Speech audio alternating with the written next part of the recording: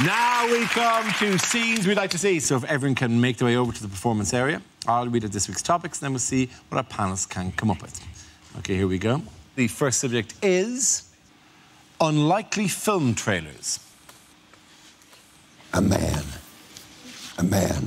who only wants one thing. Strepsils.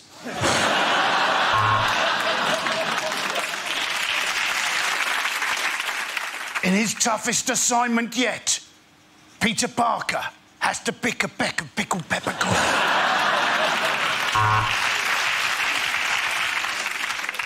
Drama, intrigue, romance, gardening, spoons, all these and other words in Dictionary the movie.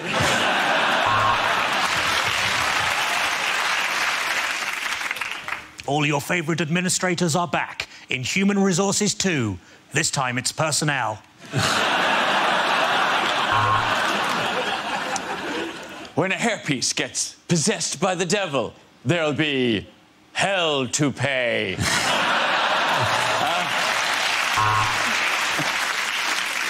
He loves sex, but he has no arms. Which position will he choose?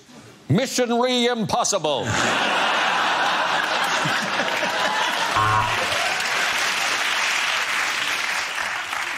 If you see one film this year, then you're probably a new parent. It was a love story that crossed the species barrier. He was a man, she was a cow. Coming soon, beef encounter. Coming soon, a 3D film where you don't get bored halfway through and lift up the glasses just to see what the screen looks like without it. Every Year I Love You More, starring Michael Jackson and Benjamin Button.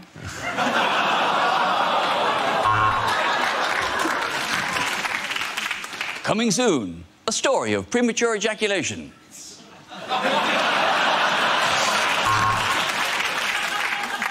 The Grand Budapest Hotel.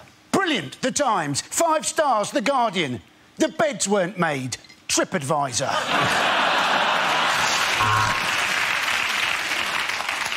Part man, part machine, part bird, part drum.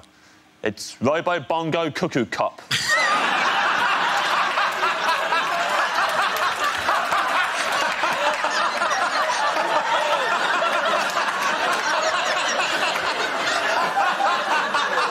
Thank you very much. A group of Greeks try to get away with their money. Chicken Run.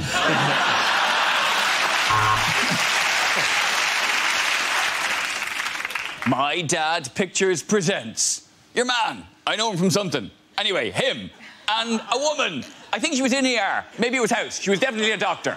Join forces to fight. I know him. He's gone awful old looking, hasn't he?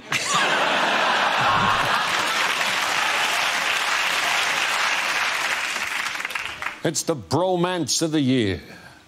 Ed and David Miliband star in What the Fuck Was the Point of That Then?